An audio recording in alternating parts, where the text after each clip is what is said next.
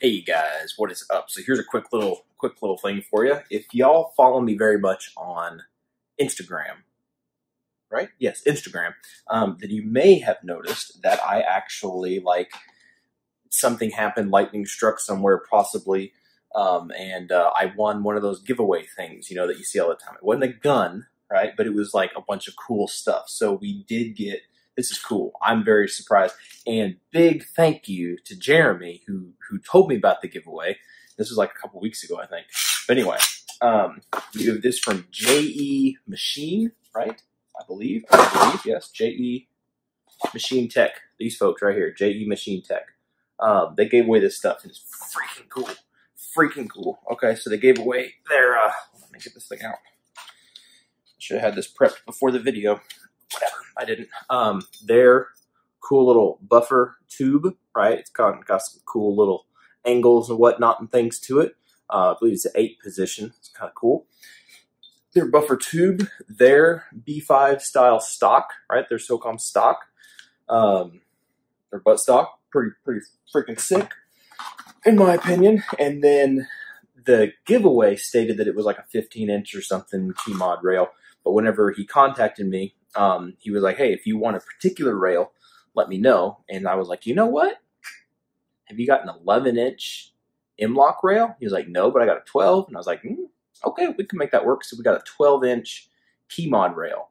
Not Key-Mod, M-Lock. 12-inch M-Lock. I'm not really a big Key-Mod fan. More or less, I like either a pick rail, complete pick rail, or a M-Lock. I like M-Lock better. But yeah, they sent that out. And then also, I have it in my, I have it in this gun. A lot of this stuff's kind of going in this 12 and a half inch gun. But this is really cool. I've never used one of these. So it's going to be freaking interesting, I think. It's going to be very interesting if I can get it out of here. I don't think you're supposed to use the D10 when you use these guys. But they're silent capture.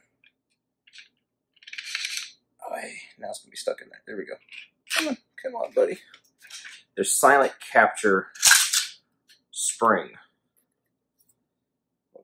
Hold on. Almost good. There we go. This guy. There we go. There's silent capture spring, which is pretty interesting. I don't know. I've never had one of these.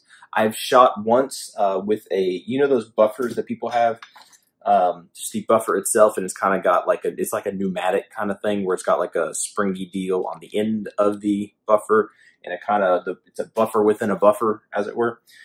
I've used one of those. I couldn't tell a big difference. It was smooth, but this is my first time with a silent capture spring. So this will be interesting. This will be really pretty interesting, I think. I'm very excited about it.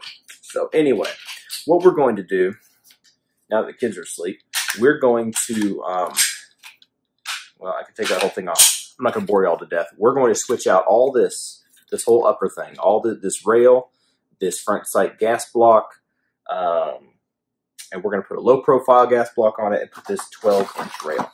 I think a 12-inch rail on this 12 and a half. That's why I kind of wanted an 11 just to be safe, but it's going to be pretty stinking close to coming out to the end of there. So next time you see me here in just a second, it'll all be put together. So here it is before.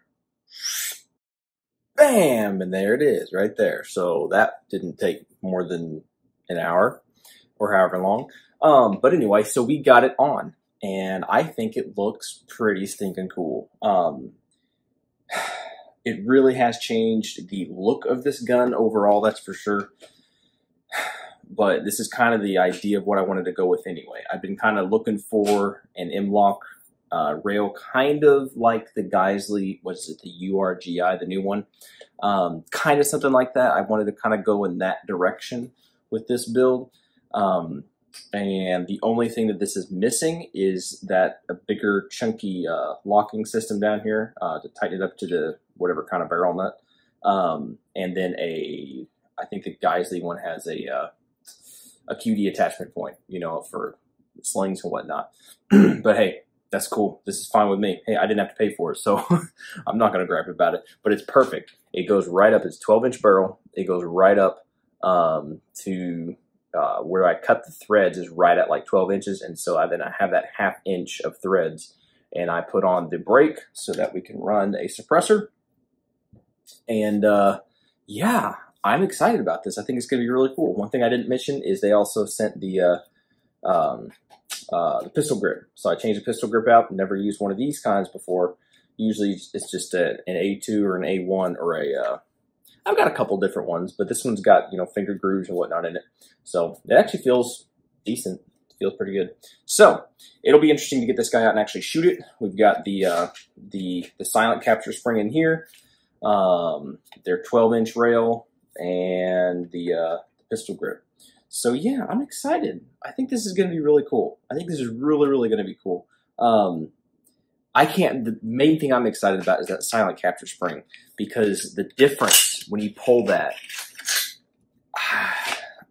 I can only imagine beforehand that it's going to be very smooth, because it seems like it just gets heavier as it goes back. And it is very smooth. It is very smooth. For whatever reason, it's very smooth. And so I can only imagine it's going to be like a H2 or whatever weighted buffer, or feel like one. So I'm thinking it should be very, very smooth. We'll have to wait and see. Maybe it'll just hiccup all over the place, but I can't wait to shoot it. So anyway, that is the new 12.5-inch, it's not really new, but the updated 12.5-inch pistol build that we've got going on. So anyway, there y'all go. Next time, hopefully, I will be able to actually tell you how it's shot. So, y'all be good to be safe. Enter these giveaways, because people do win, right? Look, these people right here gave it away. JE Machine. Ah! Awesome stuff. Y'all be good to be safe. Catch you on the next video.